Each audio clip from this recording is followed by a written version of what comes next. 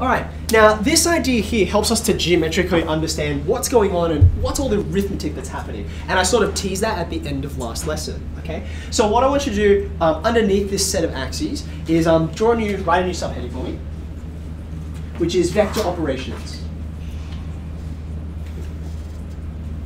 Okay, so let's do the ones that you already know, and then I'll show you how the insights that we can gain from this are really, really powerful and useful. Okay. All right. So firstly, addition.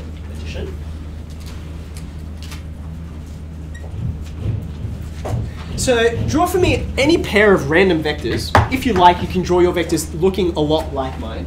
So I've got a vector going off in some direction like that. This arrow over the top of something is the thing that indicates to you it's a vector. I'm going to call this vector P. And let's draw another vector along with it. So something maybe like this. Q. Okay. So each of these vectors has a magnitude, has a direction.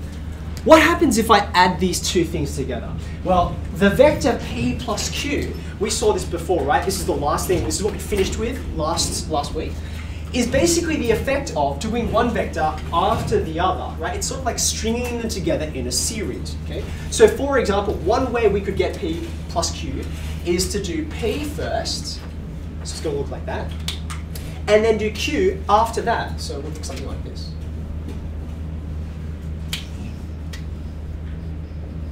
Okay, so the new vector P plus Q is a new vector that achieves the translation of both of these vectors combined, right? So now, this vector here, that is P plus Q, okay? So P plus Q achieves P and Q in sequence, okay? Now, just like addition of our regular numbers, addition of vectors is commutative. Do you remember we mentioned this before? So maybe I don't want to do P first, maybe I want to do Q first. It's going to look like this. I'm going to go do that downward to the right, translation, and then afterwards I do this one. Bring me up here. And you can see, of course, the net effect is the same, and that's because you can add vectors in any order you like, you still get the same sum. So far, so good, okay? So that's how rectangular form is what we used to crunch the numbers on this and show that it was the case.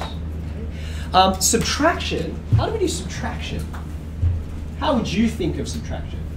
Adding a negative. Okay, so usually when we think about, like, say, 5 take away 3, we're so good at doing subtraction of real numbers that we just say, oh, the difference between them, and we just give the answer, okay? But in terms of vectors, the direction is a little more malleable and flexible, so it's going to be more helpful to think of it as the addition of a negative vector, okay? So if I use the same P and the same Q, right, and I wanted to have, say, P take away Q, okay? How am I going to do this, right? Here, unlike in addition, the order matters, okay? So I'm going to do P first. For reasons that will become clear, I'm going to draw it all the way over there. Okay. Now, what would negative Q, because that's really what I'm adding, what would negative Q look like? How would you describe it? Yeah, Aaron. Would it be the P plus Q with the arrow going the other way? Okay, you're talking about this one here? As in Q with the arrow going the other way. Okay, let's find out. So I've done this guy, right?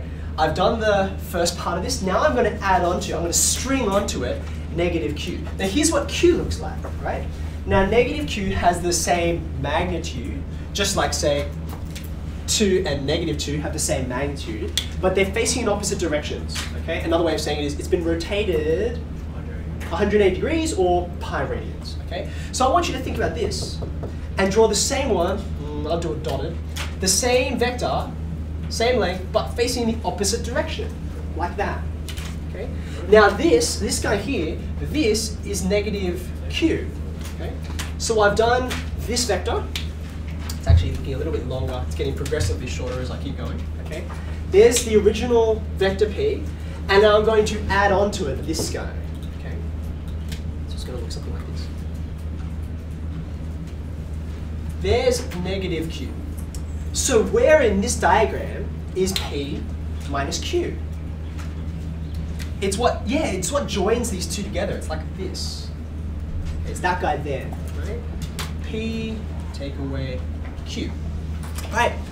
Now, one of the nice things about this is it looks a bit like everything's kind of adrift. I don't have any coordinate axes or anything like that to ground what's going on here. But you can connect these two ideas, and it's very important that you connect them this way. The P plus Q and P minus Q are kind of like these sides on a triangle that are related. Okay? Here's how I'm going to help you understand it. If I were to say, combine all of these into a single diagram, combine these into a single diagram, what would it look like? Okay, so off on the side here, if you want to put this, we're going to do multiplication in a second, but before we do that, let's finish this off. What would it look like if I put these original vectors, if I place them at the origin?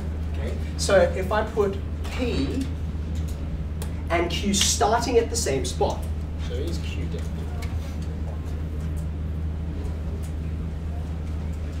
Okay. Now have a look. We've already established what P plus Q looks like, and we've established what P minus Q looks like. What are they in relation to this? Well, let me just add a few more lines onto this just to complete the picture. Okay? Remember, a vector's direction and magnitude, but just as we demonstrated over here, you can move it any way you like. It can start and finish wherever you like. It'll still go in the same direction, still go the same distance. Okay? So I'm just going to put in an extra couple of copies of P and Q on this diagram. Hopefully this rings some bells from last week. I'm going to add in another copy of Q over here. Like that's still Q, same direction, same magnitude. And then I'm going to put another copy of P. Okay. Can you see P plus Q and P minus Q in this diagram yet? Can you see them? Let me put them in for you. Here's P plus Q. Do you see it? It's running across there. It's one of the diagonals, right? Where's P minus Q? Where is it? It's the other diagonal, isn't it? It's that one. Please note the direction really matters. Look at where I put the arrow head on this interval. It's over here going off to the left, okay? Because you can see it's like, yeah, look, it's doing this and then heading up there. Look, if I track back in reverse, right? That's like negative Q. Do you see that? Q's supposed to go down and to the right. That's what it's supposed to do. But negative Q means go the other way, and that's what sends you up and to the left. Okay? So P plus Q, P minus Q, they are the opposite diagonals of a parallelogram. Okay?